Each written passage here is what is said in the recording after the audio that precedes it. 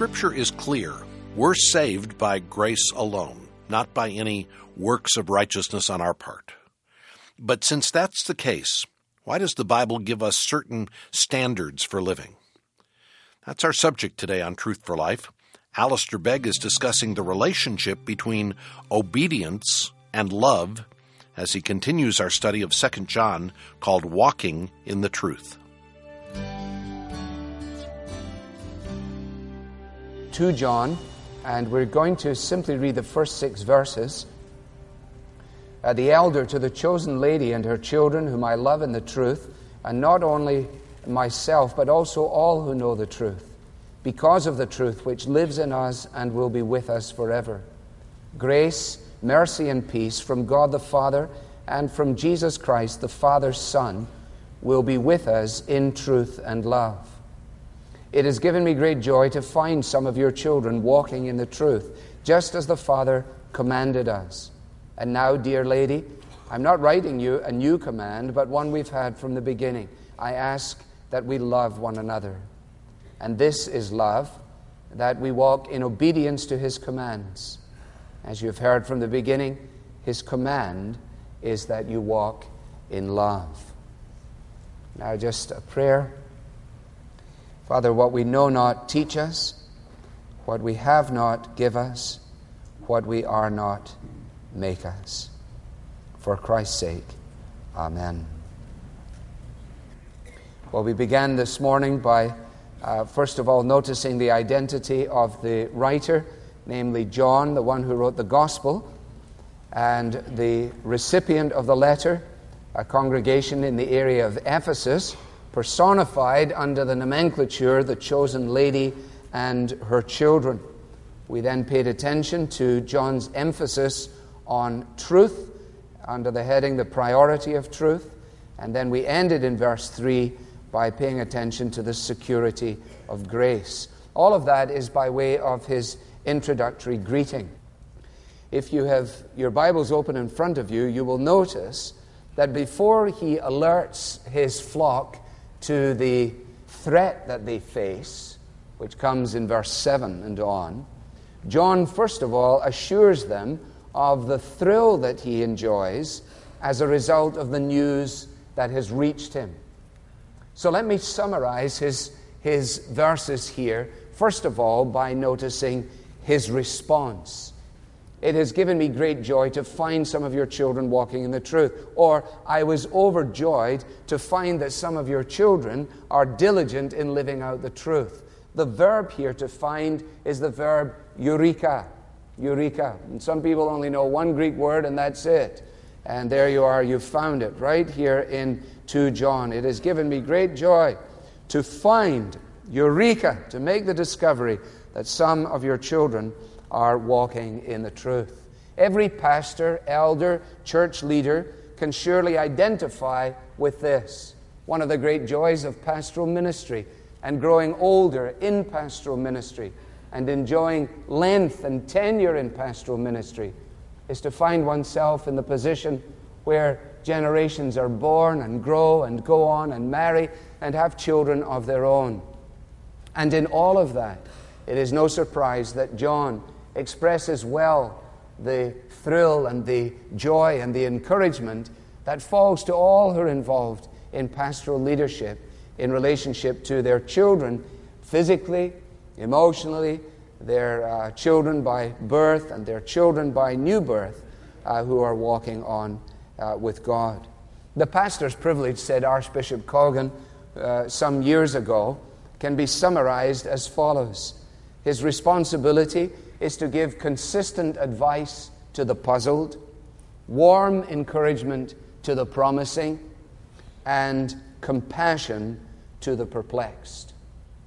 And when all of that is taking place, and the news reaches the person who's enjoyed that privilege, then it is no surprise that the response is as noted here by John. The news has reached him that some of their children are walking in the truth. Whether it means that all of those about whom he has heard are walking in the truth, or whether what he's saying is some of your children but not all of your children, it's impossible actually to tell from the syntax here. The fact is that it is the happy, sad element of pastoral ministry that usually it isn't all. But we can be glad when it is at least some. Some still on the path, some living the life, some ordering their footsteps in accordance with the gospel. All of this, says John, gives to him great joy. Now, when you think about the call to stay on the path, to do things properly, you don't have to stay just in the New Testament. You find that on a number of occasions, especially in death and dying scenes in the Old Testament, you have a father urging his physical child in this way. You needn't turn to it, but let me quote to you the beginning of David's charge to Solomon. When the time drew near for David to die, he gave a charge to Solomon his son. I am about to go the way of all the earth, he said. So be strong, show yourself a man, and observe what the Lord your God requires. Walk in his ways, and keep his decrees and commands, his laws and requirements, as written in the law of Moses, so that you may prosper in all you do, and wherever you go. And of course, David is the one who writes the entry to all of the wonderful book of Psalms. The entire Psalter is prefaced by this same notion, isn't it? Blessed is the man who walketh not in the counsel of the ungodly, nor stands in the way of sinners, nor sits in the seat of scoffers. But his delight is in the law of the Lord, and on his law he meditates day and night.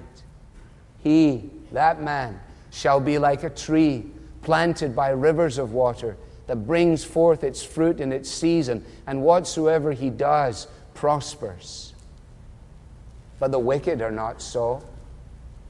They are like the chaff that the wind blows away. Therefore the wicked will not stand in the judgment, nor sinners in the congregation of the righteous. So surely, given such deep conviction, as he faces his demise, he would bring his son to him and lay that charge upon him, because he longs for his son to walk in the truth. There can be no greater joy. And what a tragedy when you read Solomon's story, and how foreign wives turn his heart away from the very foundations laid by his godly father. God's promises remain, and we hold on to them, don't we, with both of our hands. We long to have this kind of joy. I recently read a series of, really it was a fetch script, written in adulation of the actress Judi Dench. And a number of her friends had written a chapter concerning their admiration and affection for her. And none struck me more forcibly than the one written by a Scotsman by the name of Billy Connolly. And I can't quote exactly his final sentence, but it went something like this. Whenever I think of you now, Judy, it feels like I'm having a wee party in my heart. And I thought, what a strange and tender and endearing thing to say. When I think of you, my heart is in celebration. John writes to these people under his care, and that's his response. It has given me great joy to discover that some of your children are walking in the truth. Then in verse 5, from his response to his request. And now, dear lady, I'm not writing you a new command, but one we have had from the beginning. I ask that we love one another. You'll notice, if you're paying attention, that command comes again and again now, and set within the context of a call to love. It ought to jog our attention and cause us to sit up and think. The command has come from a higher authority. The command has come from the Lord Jesus Christ himself. It had once been a new command. John had recorded it himself in John chapter 13, where Jesus had said to his disciples, "A new commandment I give to you, that you love one another." But now John, as an elderly man writing this letter, no longer sees it as a new command. It's as old as the gospel itself. Many who were the recipients of this letter would be able to identify the same. They had known this command from the beginning of their Christian lives. And I think you will notice how carefully he puts this. I'm not writing a new command, but one we have had from the beginning. I ask, notice, that we love one another. He could justifiably have said, and I ask that you love one another. That would be a legitimate call, an exhortation on behalf of the elderly pastor for his flock. Come on now, I want you all to love one another. You see how wise and how humble and how right is his approach. This is my polite request. I'm requesting that we all love each other. Brooke says the elder who has the right to command merely grounds a personal request as between equals on the old command laid on both alike by the Master. Let me remind you in the words of John himself in his first letter concerning the nature of this love to which he refers, when he writes in 1 John 4:7, "Dear friends, let us love one another, for love comes from God. Everyone who loves has been born of God and knows God. Whoever does not love does not know God, because God is love. This is how God showed his love among us. He sent his one and only Son into the world that we might live through him. And this is love, not that we loved God, but that he loved us and sent his Son as an atoning sacrifice for our sins. Dear friends, since God so loved us, we also ought to love one another." His response is one of joy. His request is for love. And finally, in verse 6, he gives to them a reminder. And this is love, that we walk in obedience to his commands. As you've heard from the beginning, his command is that you walk in love. Let me say to you again, you will notice commanded in verse 4, a new command, verse 5a, command 6a, command 6b. Now this ought to help us and guide us, especially in relationship to the silly idea that to walk in love is about warm feelings and hugs. There may be warm feelings and hugs, but that's not what he's talking about here. This love may be experienced and engendered without those expressions. Not that one would argue necessarily for it, but I need you to notice that when he speaks in terms of love and when he defines it in terms of our wills, not in terms of our emotions. He defines it in terms of our obedience and our obedience to God's command. And this is the command that we've had from the beginning. In other words, he says, this is old news, but it's good news and it's necessary news.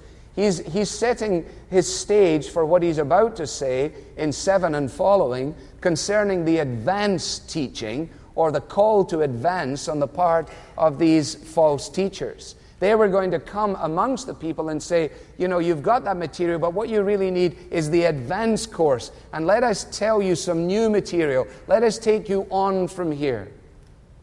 And John, recognizing that he's going to tackle that, says, I want you to know that, if you like, the oldies are the goodies. Don't think for a moment, he says, that love may be set in contrast to obedience. And of course, in his gospel, he's made this perfectly clear, recording the words of Jesus, again in John 14, which is a key chapter that we need our finger in when we're studying the Johannine epistles. John 14:15, Jesus said, if you love me, you will obey what I command. Verse 21, whoever has my commands and obeys them, he's the one who loves me. 15:10, if you obey my commands, you will remain in my love, just as I have obeyed my Father's commands and remain in His love. Walking in love is directly tied to obeying God's commands.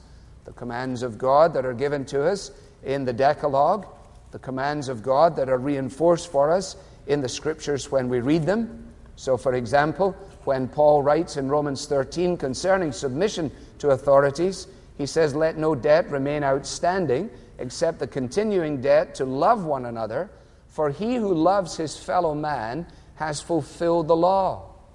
And then he enumerates this, the commandments: do not commit adultery, do not murder, do not steal, do not covet, and whatever other commandment there may be are summed up in this one rule: love your neighbor as yourself. Love does no harm to its neighbor, therefore love is the fulfillment of the law. It is a mistake to see Christian freedom, Christian liberty, disengaged from God's law. Many of us have a difficult time with this because of where we've been brought up and because of the kind of phraseology that we have bandied around without fully understanding what we're saying, or if we understand what we're saying, not realizing the implications of what we're saying. The Christian believer is not under law in that their salvation doesn't depend upon their obedience to the law. But that does not relieve the Christian believer from the obligation of keeping the law. The law of God shows us our sin and sends us to Jesus as the only solution to our sin. Jesus returns us to God's law, not as the dynamic of our sanctification, not as the means of our justification, but as the framework for the work of God within our lives. So when people say, for example, well, of course, there's nothing we need to obey, there's nothing now we need to do, because we're not under law, we're under grace, they're just talking out of the top of their hats. They are declaring the fact that they have never understood the Bible.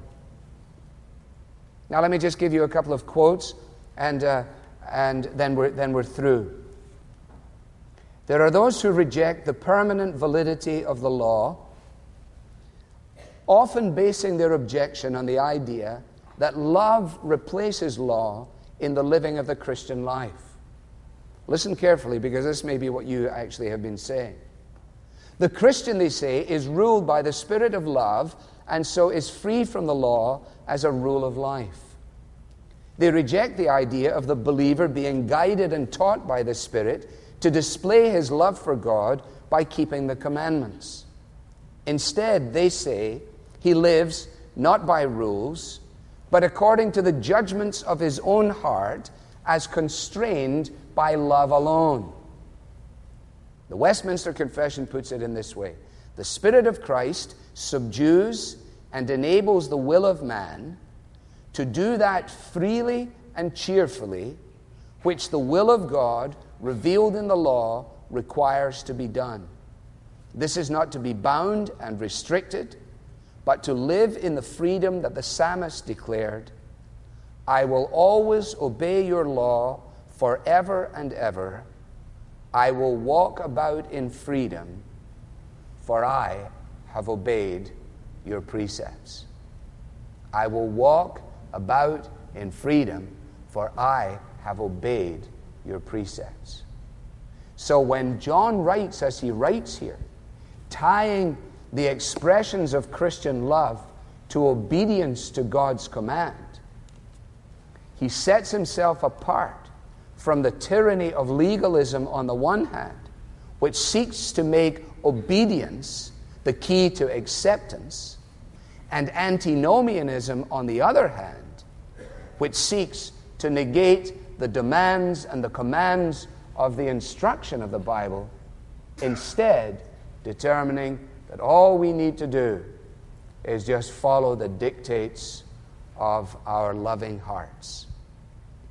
Do you know how many people I have had to counsel in 33 years of pastoral ministry who have come to me to tell me that they are just following the dictates of love?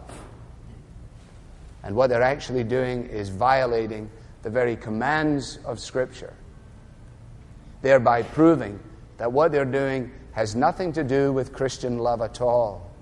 It may have something to do with physical and earthly lust, but it cannot be the love of which John writes.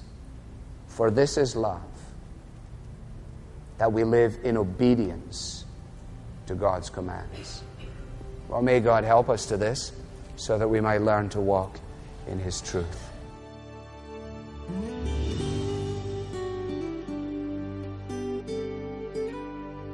Continuing our series called Walking in the Truth. You're listening to Alistair Begg. This is Truth for Life Weekend. We'll hear a closing prayer in just a minute, so please keep listening. First, I want to share with you about a resource we've selected that we believe will help you walk in the truth. It's a book written by a beloved 19th century author and pastor. His name is J.C. Ryle. The book is titled, Do You Pray? We need to remember that prayer is not an optional accessory for the Christian life. This is actually something that we've been commanded to do. And as we engage in authentic biblical prayer, it becomes a source of spiritual growth for us. It helps us avoid backsliding, helps us grow in holiness, and helps us experience lasting contentment in God. In this book, J.C. Ryle challenges us to really consider what prayer means to us, to engage not just our words, but our hearts as well. If you're looking to deepen your relationship with God, this resource provides practical and insightful guidance. We'd love to send you a copy of the book so you can grow in this essential part of your Christian walk. Learn how to request Do You Pray by J.C. Ryle when you visit us online today. Go to truthforlife.org. Again, that's truthforlife.org. While you're on our website, you can also browse through other resources, including the free sermon archive and transcripts. Or if you subscribe to Amazon Fire TV or Roku, you can watch Alistair teach through those services as well. Simply search for Truth for Life in the program guide in order to access the daily program and to browse videos of Alistair's teaching from the pulpit of Parkside Church. Find out more at truthforlife.org/TV. Now here's Alistair to close our study. Our God and our Father, we thank you that John writes so clearly and so convincingly, challenging our endeavors to wiggle out from underneath your commands and commending us for the joy that is found when, by your enabling grace, we are found on the pathway of obedient faith. We pray that you will help us to be those who enjoy the promise of Jesus. If a man loves me, he will keep my commands, and I too will love him, and I will show myself to him. Lord, we pray that you will come and show yourself to us, that you will make yourself known to us as we walk in the truth, as we walk in love, as we seek to distance ourselves from a harsh and judgmental legalism and from a dreadful, sloppy and silly antinomianism, and instead to fasten ourselves to Christ alone. We thank you that all of our acceptance before your throne is an account of the completed work of Jesus. Tetelestai, finished, all paid for, record settled and complete. Amen. I'm Bob Lepine. Next weekend, Alistair continues our study in 2 John, warning us to be on the lookout for false teachers. This is an important and cautionary message, so be sure to join us next time. This program and the Bible teaching of Alistair Begg is furnished by Truth for Life, where the learning is for living.